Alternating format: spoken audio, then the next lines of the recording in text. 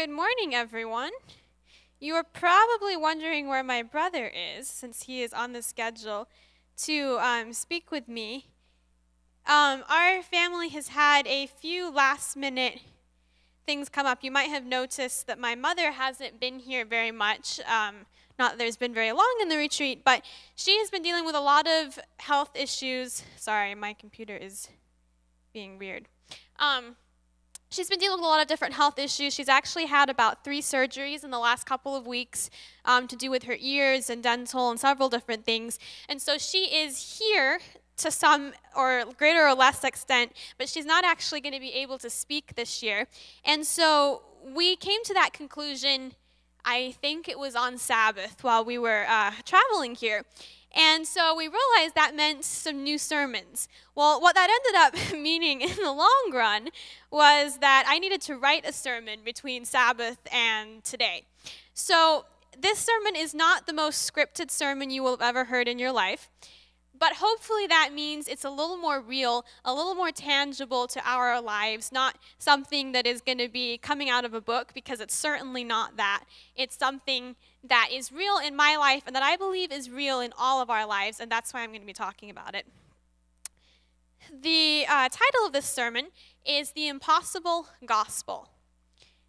What is the gospel really? And I know we all kind of hear the word gospel and we can think, oh, what a complicated, fancy word. This must be some stereotypical Christian sermon. Well, it's not going to be, as you will find out very, very quickly. The gospel, I want us to talk about what the gospel actually is. The gospel, it might be a complicated, so to speak, word, but it's actually about a very simple, very powerful topic that we're going to be talking about today. The gospel is meant to be good news about a God who would leave everything he had and come and save us because he loved us that much. That's what the gospel is in a nutshell. But see, the thing is that it has become something very different to that in a lot of our minds. If we really analyze ourselves and the people around us, we can see that more and more people are leaving the church. More and more people are slipping away from a relationship with God and slipping into the world and those thinking patterns. More of us than we'd like to admit aren't always 100% sure what we believe either. You know, sometimes people can ask, so what do you believe about such and such? And have you ever been like, I know what the fundamental beliefs are, if that's what you're asking. Now, what do you believe? That can be a different thing. And we're not always 100% sure what we believe, if we're completely honest, especially for us as young people. Why is that? Why is it that sometimes we don't know for sure what we believe? Well, I'm going to talk about how this actually looks, and I'm going to start by something that might sound a little radical, and I'm going to read you a quote from Brad Pitt. Those of you who don't know who Brad Pitt is, he's an atheist. He does not believe in God at all. So, of course, I'm not endorsing what he's saying, but I want you to really think about what he says. He says, I was brought up being told that things were God's way. Everything that happens is the way that God wants it to be, and everything that happens is God's plan. I always had a lot of questions about the world. A big question to me was fairness. I didn't understand this idea of a God who says, you have to acknowledge me. You have to say that I'm the best, and then I'll give you eternal happiness. If you won't, then you don't get it. It seemed to me to be about ego. I can't see God operating from ego, so it made no sense to me. You know, I think the reason that some of us question whether or not we believe in God is because we get a warped idea of who God is and what the gospel really means. And so we find ourselves wondering, do I even believe that? Do I even really, at a heart level, believe what my parents believe and what my church believes? You know, we can think that we believe it until we're in a crisis. You know, it's in a crisis where we start to define what we really believe. Because it's one thing to say, oh yeah, I believe this, this, and this. But when our life depends upon what we believe, or maybe not our physical life, but what can feel like our life depends on that, then we begin to question, what do I really believe? There's a quote, the other quote that I want to read you is from Mr. Bean. That's not his real name, but that's probably what most of us would know him by. He says, what is wrong with inciting intense dislike of a religion if the activities or teachings of that religion are so outrageous, irrational, or abusive of human rights that they deserve to be intensely disliked? Now, I want you to think about that for a minute before you think, man alive, what is she up there talking about? Is there something wrong with disliking that kind of a religion? No. There's nothing wrong with disliking a religion that is doing all of those things that he has said. And here's the thing. We often are not sure about whether we really want anything to do with religion or not because we aren't really seeing religion for what it really is. Mr. Bean's right to dislike a religion that's abusive of human rights, but that's not the religion that God asks us to believe in. That's not what God asks us to say, I want you to have that. Who Brad Pitt and who Mr. Bean are saying, I don't think I want that God. I agree. I agree with them. I wouldn't want a God like what they're describing. But the thing is, that is not the God we serve. That is not the gospel we believe. Sometimes, though, before we can see who God really is and what the gospel really is, we have to look at what it's not. Because sometimes around us, we can see a whole lot more of what the gospel isn't than what it is. And that's where unbelief can come into our lives. Unbelief comes in when we see the gospel being portrayed as one thing that doesn't seem right and doesn't seem fair. And then we start to question, well, do I even want God anyway? The question isn't do we want God or not. It's who is God. Because when we really know who God is, it takes a very hard heart to not want him at all. So the first thing that the gospel is not legalism. And some of you are probably going to want to throw Rotten Tomatoes at me at various points in this sermon. Different ones view different points. That's okay. I don't care. God is not out to control us. The gospel is not about whether we wear skirts or pants. It's not about whether we eat 2 meals a day or 3 meals a day. It's not about whether we listen to this specific song or that specific song. That's not what the gospel is about. It's not about whether or not we exercise. It's not about whether or not we show up to Sabbath school on time. It's not about how perfectly we do life at home. The gospel isn't about those things. You know, we can look at these principles that are encouraged, principles that are important and should be part of our lives, but we look at them and we can make them the most important part of our religion. We can think that the more we do them, the holier we become, and we can look down on and shun other people who don't live to those exact same standards that we do. And maybe you've been turned off by that kind of religion. And I want to encourage you with something, because if you have been turned off by that, guess who else was turned off by that? Jesus. When Jesus came and he saw the Pharisees full of this legalistic religion, he was completely turned off by it.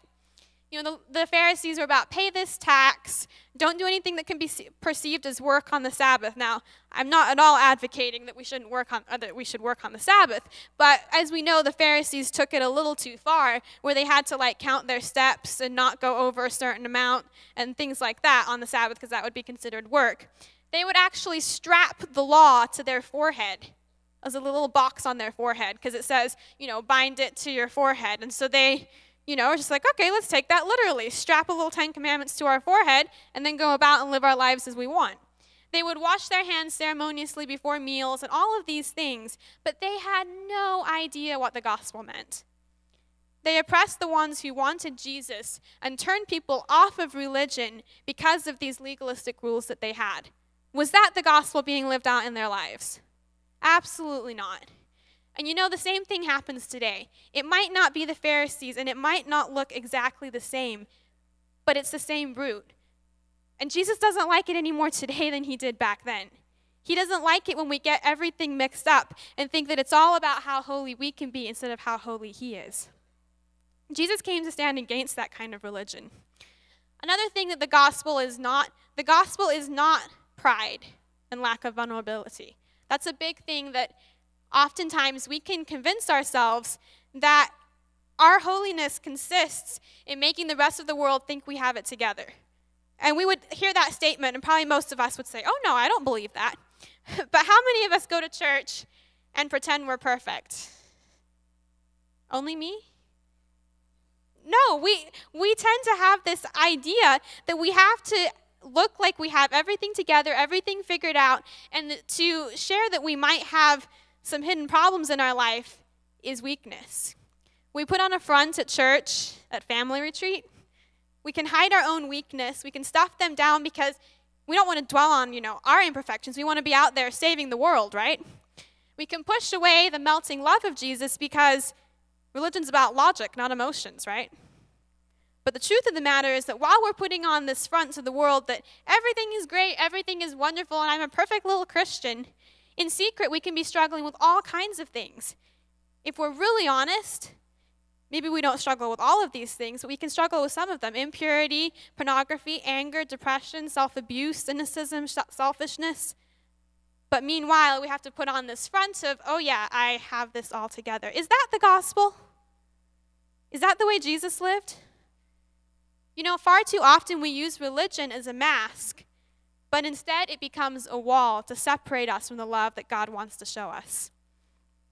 I was at a conference about 2 weeks ago, and my brother was filming this conference, and so I was listening to the sermons, and I was just being really blessed by sitting there and hearing other people speaking instead of, having to prepare or be up front myself. And the first night that we got there, I was so blessed by the message the speaker gave. It was simple, but he was so vulnerable and so humble in the way that he was sharing. It wasn't so much what he said as it was the way that he said it and the way that he presented Jesus and the way he was living it out, even up front. And I commented to my brother about it as we were driving back to where we stayed that night, and I was like, tonight's sermon was really good. And he said, really? You should tell, and I'm not going to name the speaker, but you should tell such and such, because he was so discouraged about that sermon. He felt like it was a total flop and a disaster, and he was like, I don't know how God could have blessed anyone through that. Well, that kind of reinforced in my mind even more the humility that I had seen through that sermon. And so I thanked the speaker, but the thing that was most powerful to me in his sermon was not what he said, but the humility that he had. That's what the gospel is. The gospel isn't about putting up our pride about being better than someone else or that we have it all together. We don't have to claim that. And when we do, it turns people away.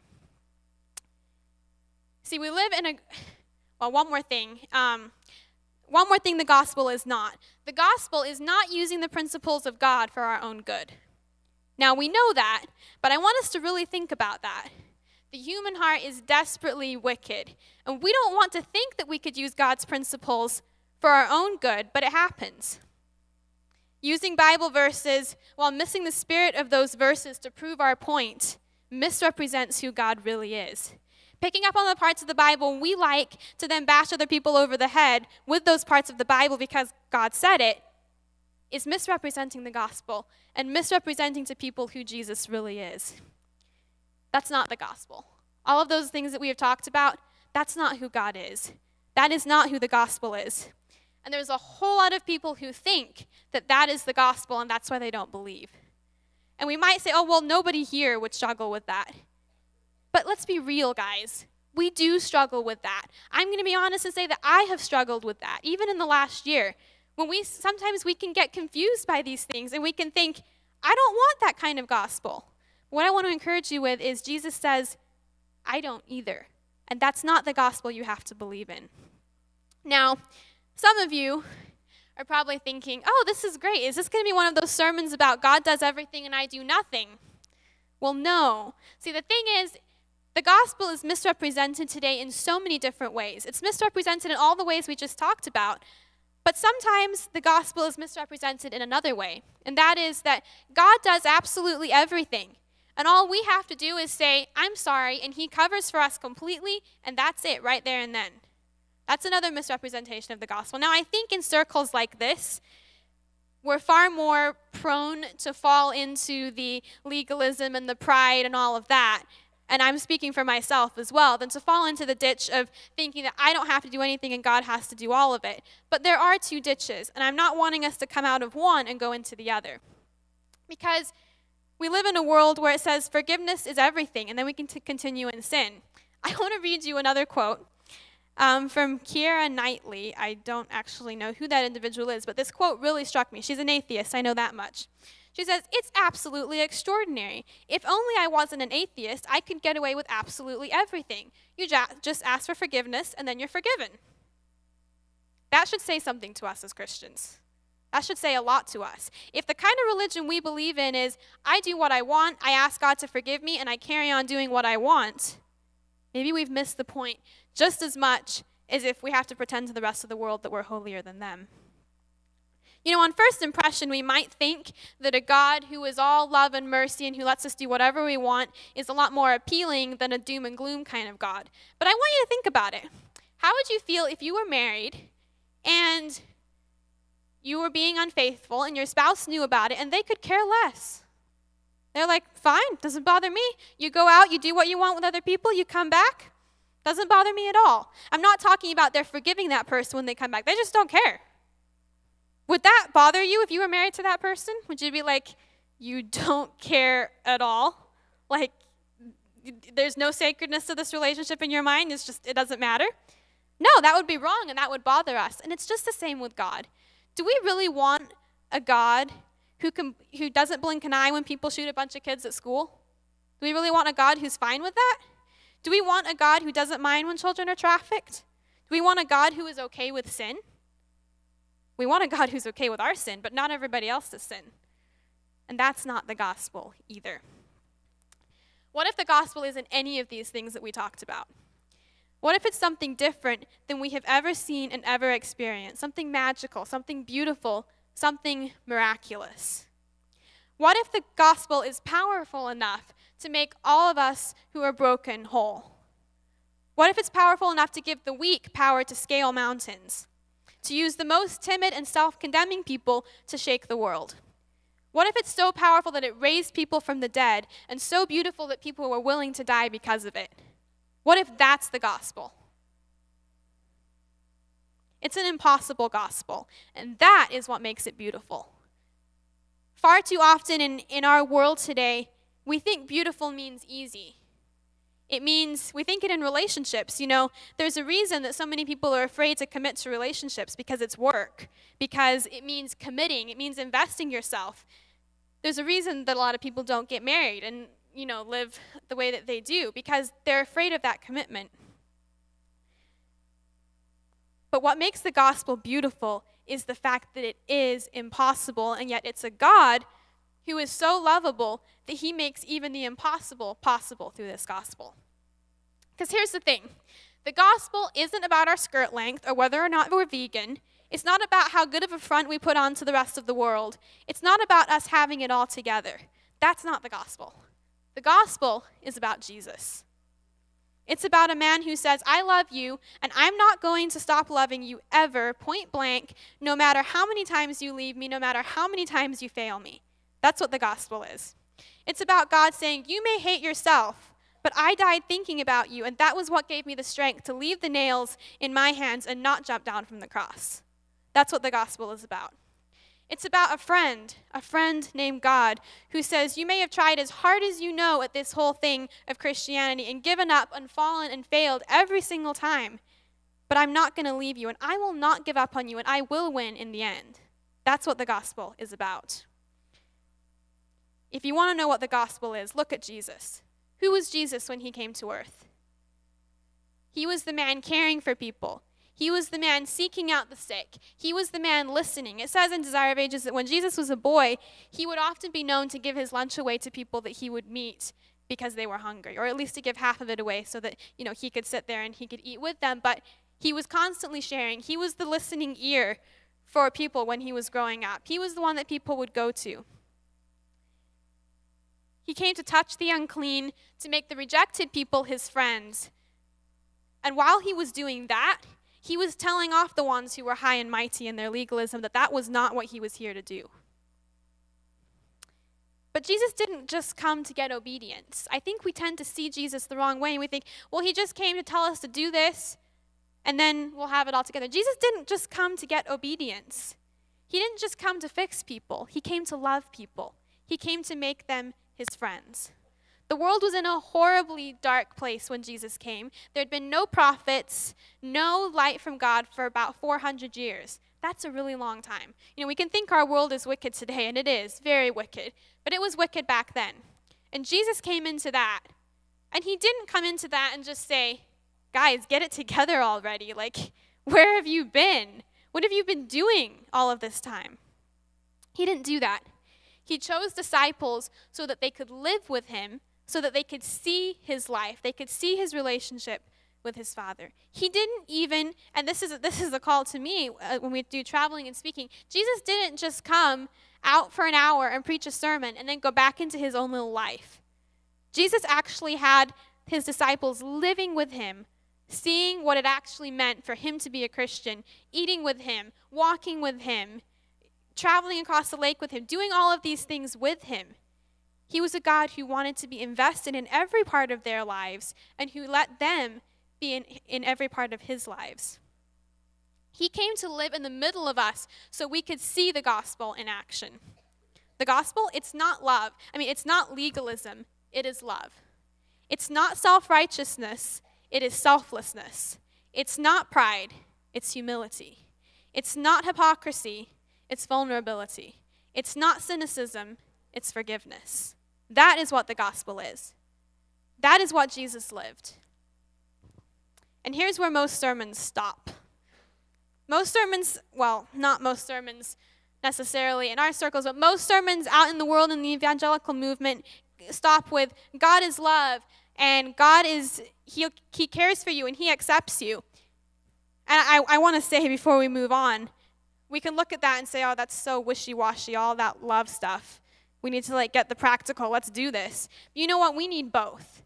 And far too often, we miss that. We miss the love stuff and we try and do it in our own power and we make it all about the rules and that doesn't work either. We need the love before it can change our lives.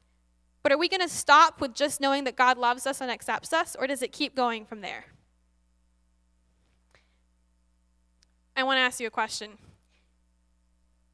Because if we believe in a God who loves us more than anything in the world, if we believe in that kind of a God, can we live our lives the same way?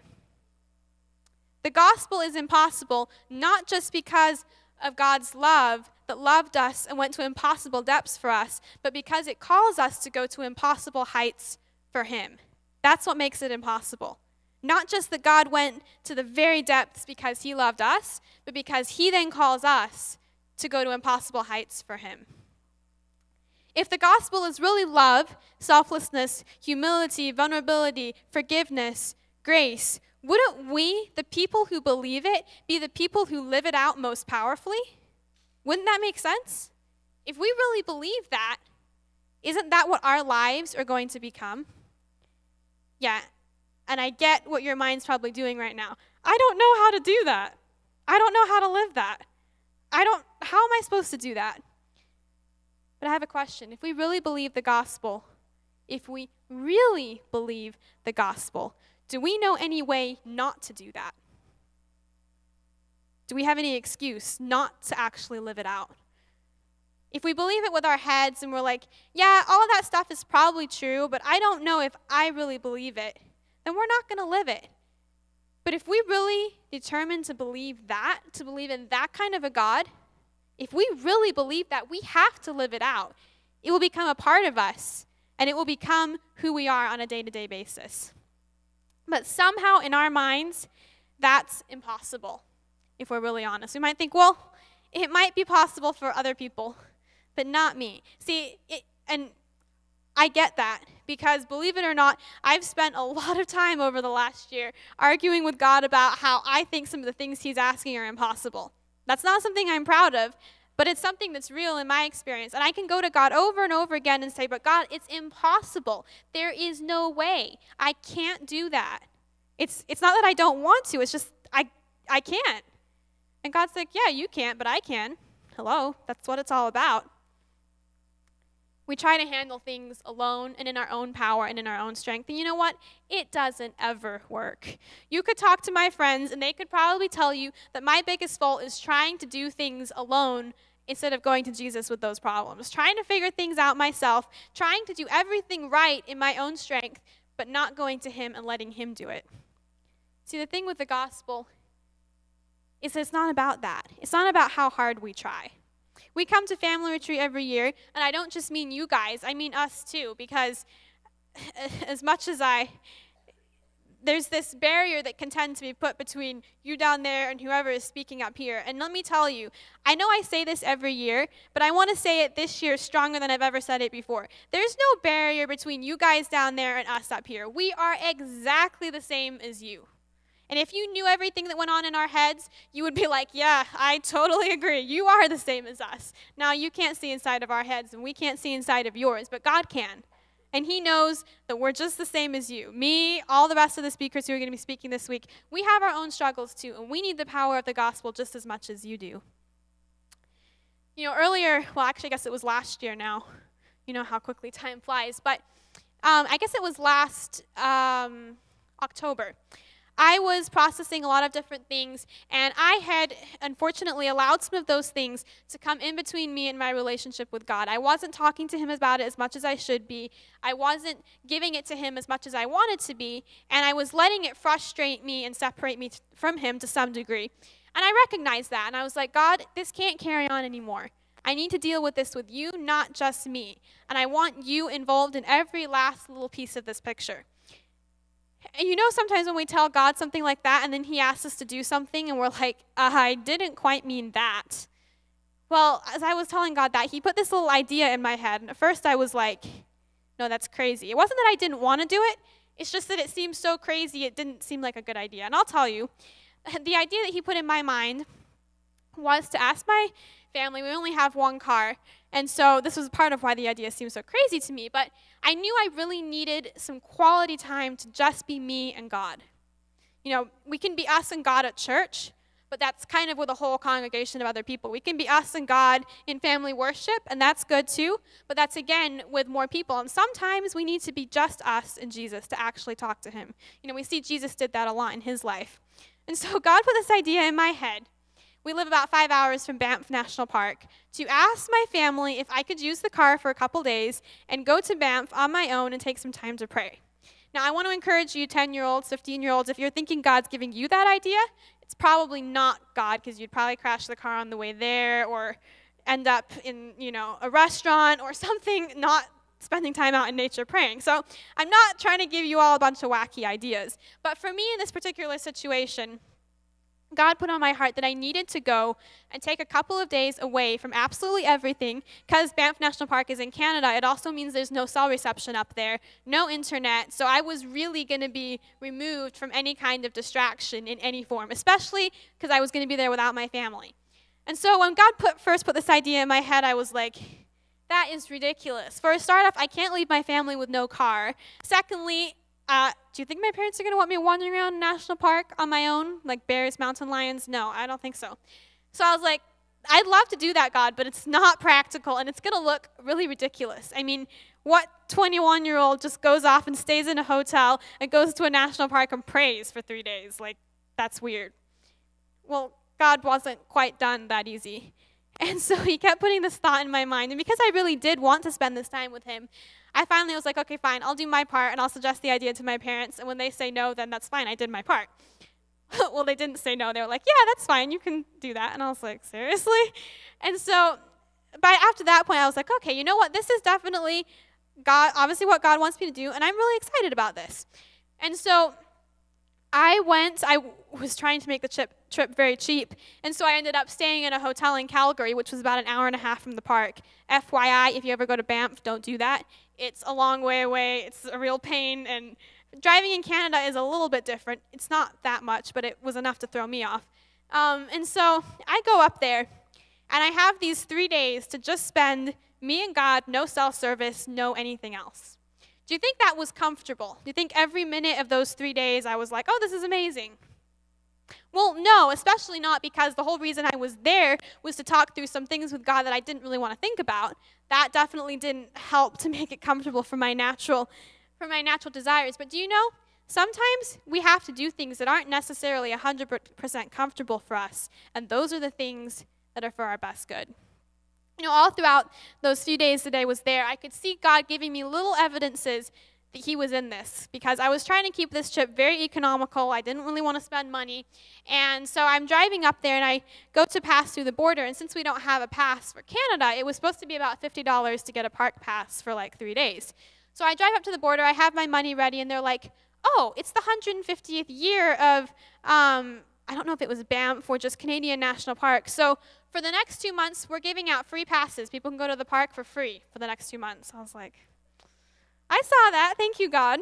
And then my phone was trying to work with navigation offline, and I didn't quite save the location, so then I wasn't figuring out how to get to them. So I really needed to go to a grocery store to get something to eat for the next few days. But I was so exhausted by the time I got to where my hotel was in the evening that I was just like, I have no internet. I can't figure out how to get where I'm going, so never mind. We'll just skip that. Well, lo and behold, right next to my hotel, like in the parking lot of my hotel, was exactly the store I needed to get the food I needed.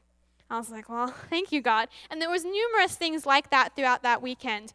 Numerous things and time that I would spend just going to the edge of the lake and sitting there and talking to God about those things that I needed to talk about in my life. And not always was that pleasant. Not always was that clear and I could see everything that God was wanting me to understand. I couldn't always do that. But God knew that's exactly what I needed to do at that point.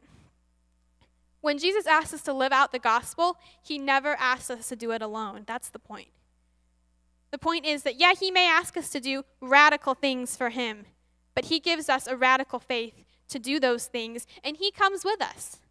That's what really matters. It's not that we live out the gospel, it's that he does, and that's what really counts. I want us to turn our Bibles to Romans chapter 8. This was a chapter that I listened to over and over again when I was in Banff that week, and many times since then, as I was driving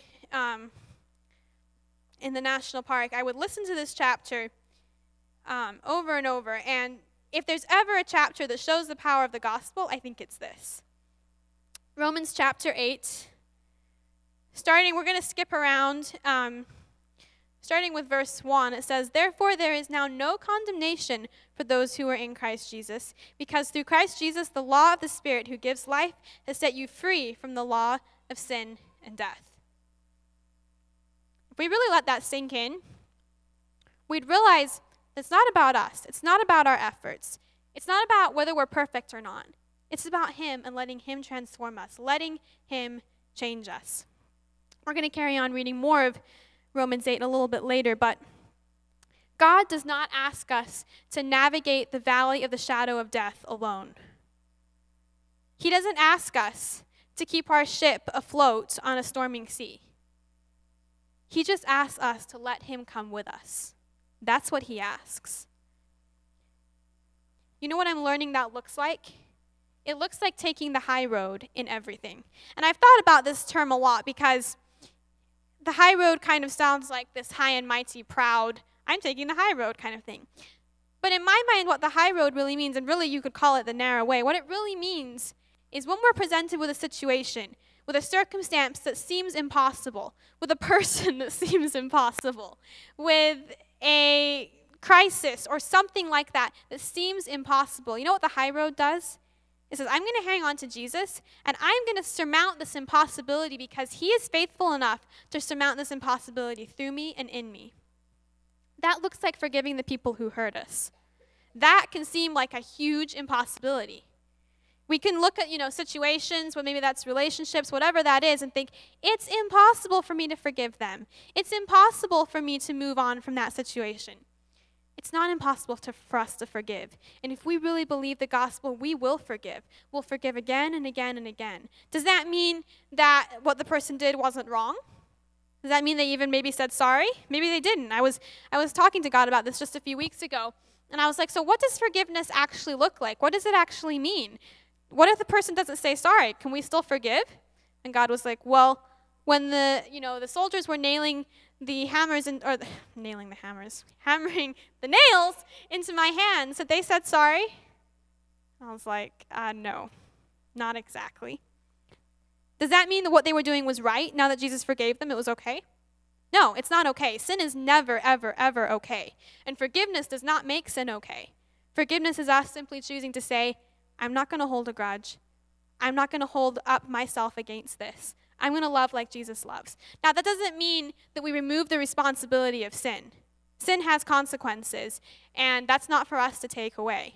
But forgiveness is just our willingness to say, God, I leave this in your hands. I will do what you are asking me to do instead of acting on my anger or acting on my desire to cower under the situation. I'm going to follow you, and I'm going to do what you ask. That's what the gospel looks like. It looks like loving people like Jesus does, even when that's uncomfortable. You know, far too often as Christians, we claim that we love Jesus, and yet far too often we can be known as judgmental, unloving, unforgiving, divisive people. You know, that's true. Far too often, church can be seen as that's where you go if you want all kinds of problems and all kinds of issues. And it's true. No church is without their issues. No church is without its problems. But is that what we're supposed to be like as Christians? Are we supposed to be setting ourselves up to judge other people, setting ourselves up to criticize other people? Is that what we're supposed to live like? No. Our family we were driving here on Sabbath, and we passed a guy on the side of the road who was holding a sign that says homeless. And it was very cold outside. It was about 25, but the wind was even colder. And you know when you pass these people on the road, and it's just awkward to stop. It's like, there's traffic behind me, like I can't just stop. Well, growing up, have always, when I see those kind of people, you know, I haven't always said, hey, Dad, let's stop and give something to these people. But praise the Lord, I started to do that on Sabbath. When I saw this man, I was like, we need to do something for him. And we didn't end up stopping, but we pulled into the gas station that was right across the street. And, well, it wasn't a street, it was the interstate. And so we got there, and I was like, I want to go give him a glow track and some food that we have and stuff. And my brother came with me. Of course, it's, you know, we're walking across the interstate. So we walk over there and give this guy, you know, some money and some food and a glow track. And it's a simple thing. And yet far too often, we see those people and we think, oh, they're probably faking, you know.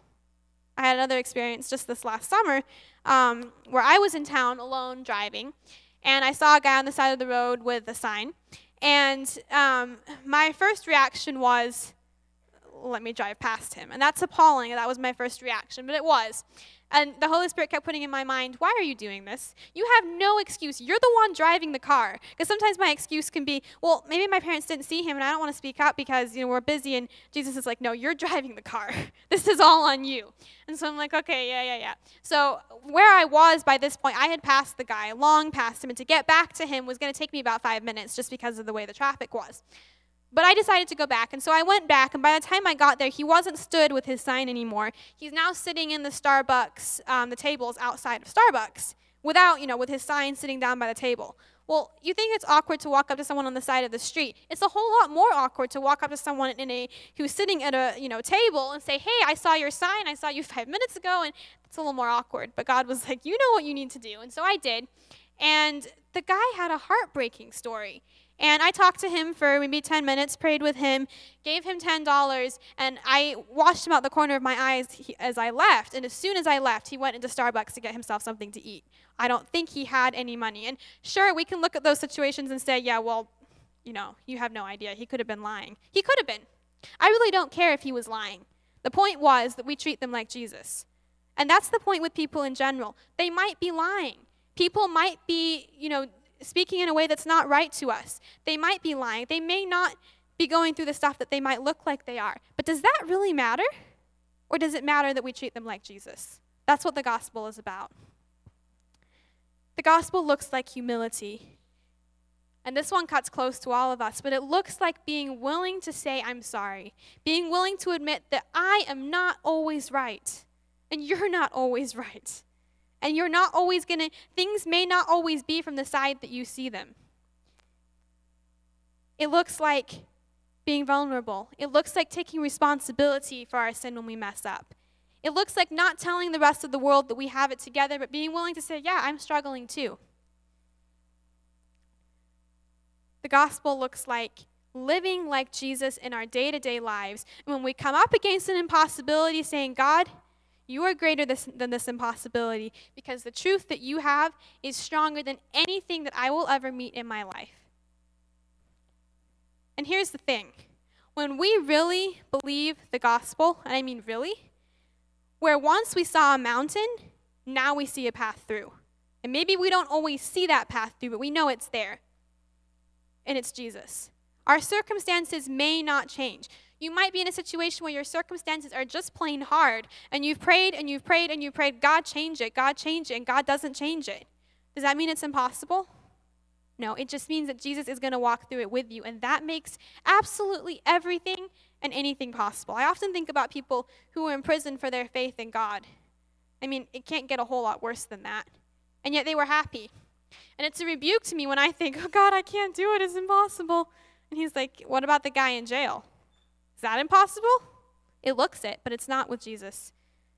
If we're dealing with loneliness, Jesus will be that answer. Does that mean that we won't be lonely anymore? Not necessarily, but it means that he will walk through it with us.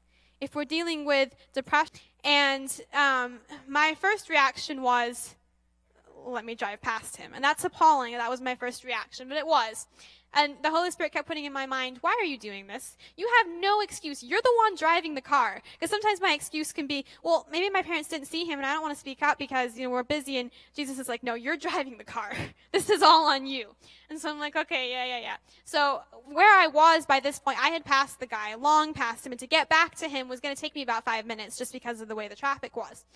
But I decided to go back, and so I went back, and by the time I got there, he wasn't stood with his sign anymore. He's now sitting in the Starbucks, the tables outside of Starbucks, without, with his sign sitting down by the table. Well, you think it's awkward to walk up to someone on the side of the street. It's a whole lot more awkward to walk up to someone who's sitting at a, table and say, hey, I saw your sign, I saw you 5 minutes ago, and it's a little more awkward. But God was like, you know what you need to do, and so I did. And the guy had a heartbreaking story. And I talked to him for maybe 10 minutes, prayed with him, gave him $10, and I watched him out the corner of my eyes as I left. And as soon as I left, he went into Starbucks to get himself something to eat. I don't think he had any money. And sure, we can look at those situations and say, yeah, well, you have no idea. He could have been lying. He could have been. I really don't care if he was lying. The point was that we treat them like Jesus. And that's the point with people in general. They might be lying.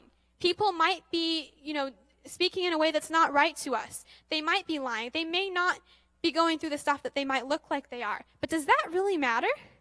Or does it matter that we treat them like Jesus? That's what the gospel is about. The gospel looks like humility. And this one cuts close to all of us, but it looks like being willing to say, I'm sorry. Being willing to admit that I am not always right. And you're not always right. And you're not always things may not always be from the side that you see them. It looks like being vulnerable. It looks like taking responsibility for our sin when we mess up. It looks like not telling the rest of the world that we have it together, but being willing to say, yeah, I'm struggling too. The gospel looks like living like Jesus in our day-to-day lives. And when we come up against an impossibility, saying, God, you are greater than this impossibility, because the truth that you have is stronger than anything that I will ever meet in my life. And here's the thing. When we really believe the gospel, and I mean really, where once we saw a mountain, now we see a path through. And maybe we don't always see that path through, but we know it's there. And it's Jesus. Our circumstances may not change. You might be in a situation where your circumstances are just plain hard, and you've prayed and you've prayed and you've prayed, God change it, and God doesn't change it. Does that mean it's impossible? No, it just means that Jesus is going to walk through it with you, and that makes absolutely everything and anything possible. I often think about people who are in prison for their faith in God. I mean, it can't get a whole lot worse than that. And yet they were happy. And it's a rebuke to me when I think, oh God, I can't do it, it's impossible. And he's like, what about the guy in jail? Is that impossible? It looks it, but it's not with Jesus. If we're dealing with loneliness, Jesus will be that answer. Does that mean that we won't be lonely anymore? Not necessarily, but it means that he will walk through it with us. If we're dealing with depression, Jesus will be that for us too. If we're dealing with circumstances we can't change, Jesus will be the answer. It doesn't mean he'll fix it. It doesn't mean it'll all go away. And we're going to talk about that Sabbath morning, about how God works in our pain and things like that. But he'll stand with us in the middle of the struggle. Maybe it's relationships you can't heal, health issues you can't recover from. God is there, and he is the one who makes these things possible. Does he always make it better? No. But does he turn impossibility into possibility? Always. Now, I want to address one more thing before we close, and that is, does taking the high road mean that we never fall? Does the gospel mean that we never make a mistake? Well, if you've had any experience trying to live the gospel, you probably know the answer is no, because we do fall. We do make mistakes. We don't always live out what we believe the gospel to be. And we can have a dim idea of who Jesus is and try and still mess up and still do it wrong. We can actually love God with all of our hearts and yet still end up failing him. It's not always going to be like that because we're growing and we're learning in him. But I was talking to God about this a couple of months ago, and about how I want to just have everything together and have my little life perfect right now. And I was asking him, like, how does that fit into the fact that we're obviously supposed to be perfect in him, but at this point, I'm definitely not. And he was reminding me of the fact that it's a ladder.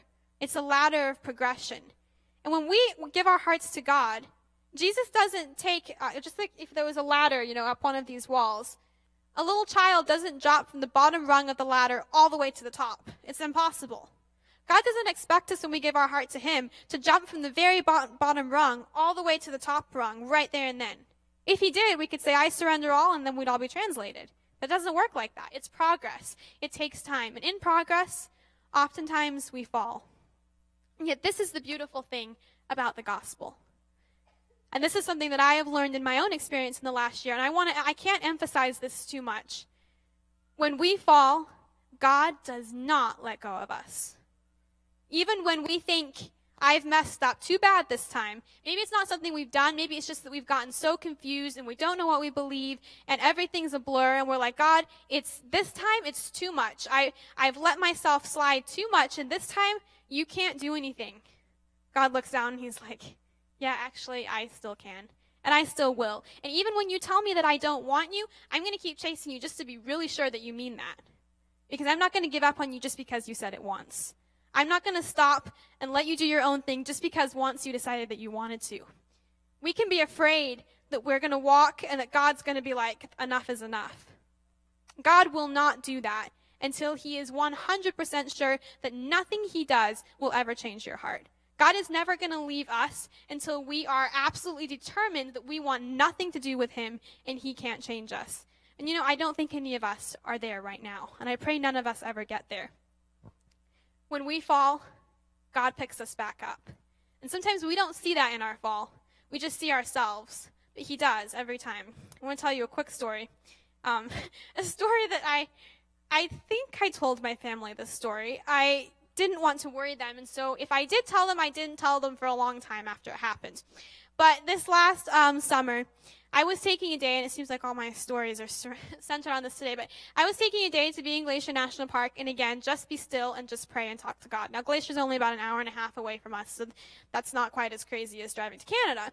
But anyway, I was sitting by in Glacier National Park. There's kind of like not a river, but not a stream. It can be a raging torrent in the spring, or in the early summer, and that's when I was there.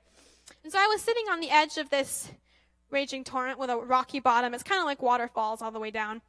And I was praying, and I was wrestling with some things in my life and just feeling like I'm not getting through to God, and I'm not getting anywhere. And he was trying to reassure me of how loving he is, and I wasn't getting it. And so finally I finished praying, and I stand up, and I wanted to take a picture. I don't know who started this trend. It might have been my brother, but of taking a picture of your surroundings with your feet in the picture to give a perspective. You've probably all seen our pictures on Instagram like that. So I was trying to take a picture of this because this raging river was so cool. And I was like, this would be even more cool if I took off my flip-flops and just stand with my bare feet. I wasn't thinking incredibly straight, I guess.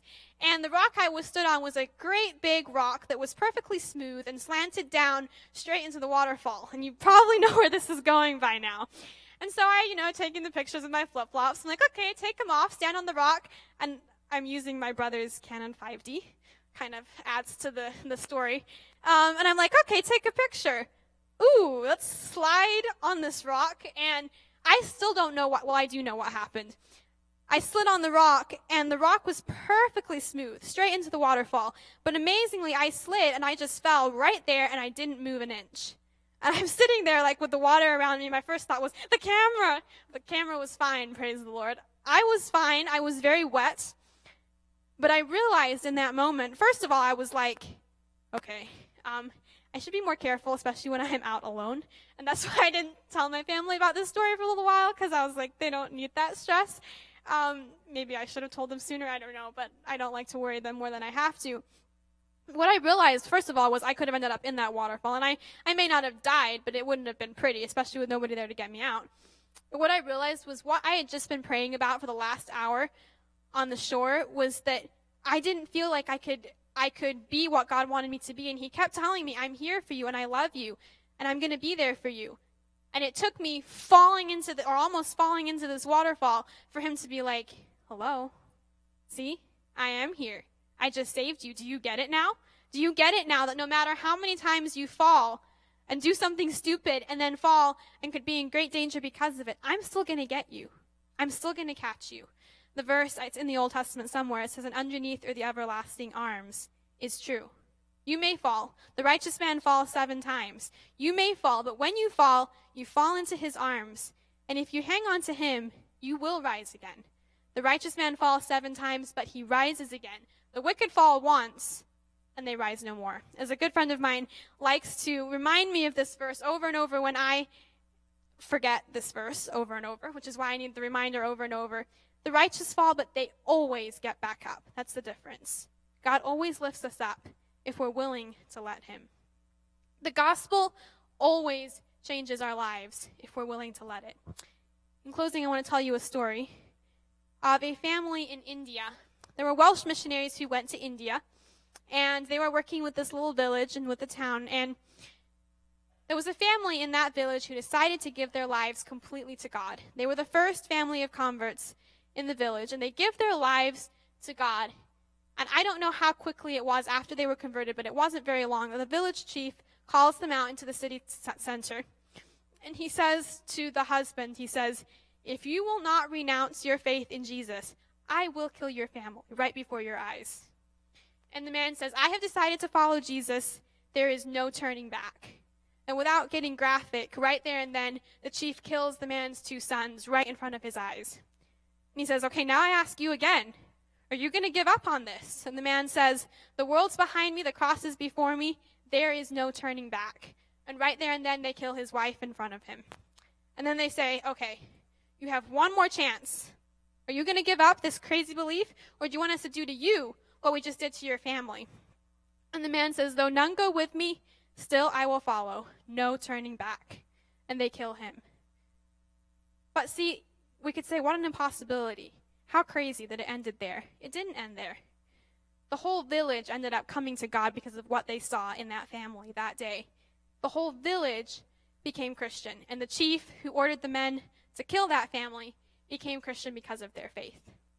You may think you're facing an impossibility. You may not see the other side of the story. You may not know what you believe. You may have fallen so many times you don't think you can get back up. But faith makes it possible. This gospel makes it possible no matter what you're dealing with.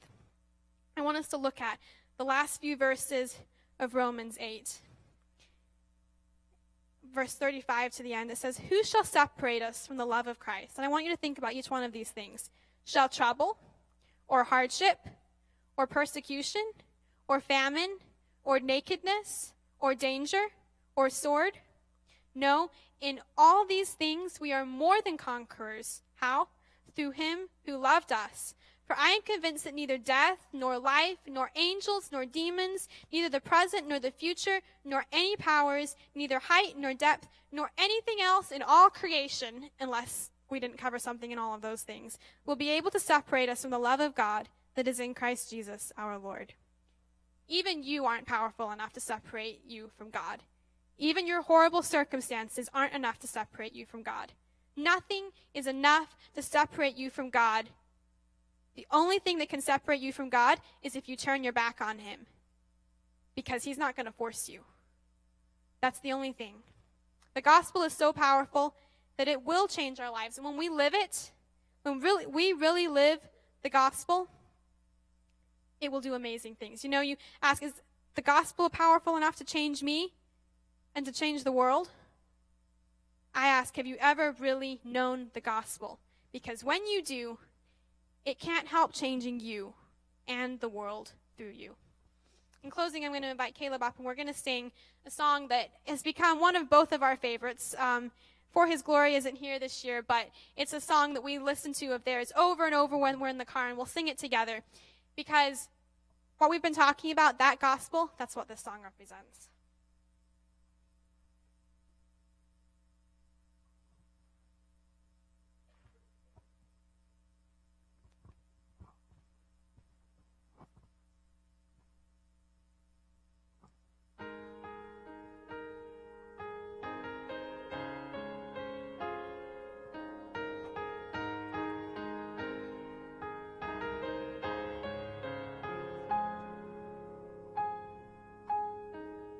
You hear me when I call.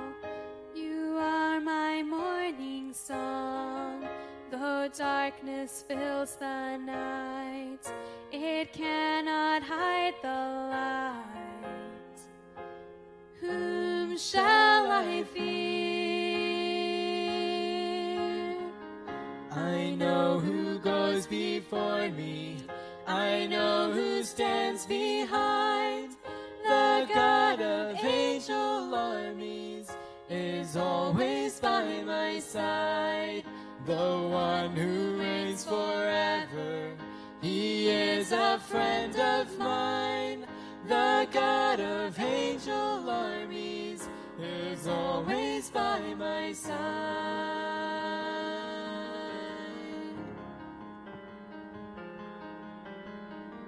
You crush the enemy underneath my feet. You are my sword and shield, though troubles linger still.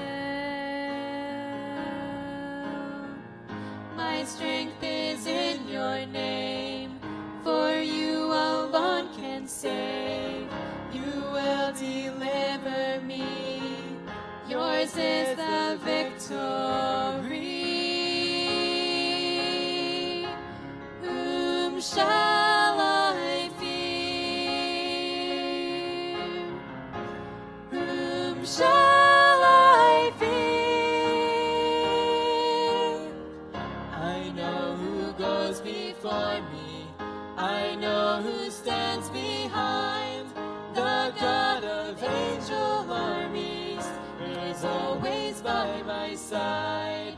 The one who reigns forever, He is a friend of mine. The God of angel armies is always by my side. Nothing formed against me shall stand. You hold the whole world in your hands. I'm holding on to your promises. You are faithful, faithful. I know who goes before me. I know who stands behind. The God of angel armies is always by my side. The one who reigns forever, He is a friend of mine. The God of angel armies is always by my side.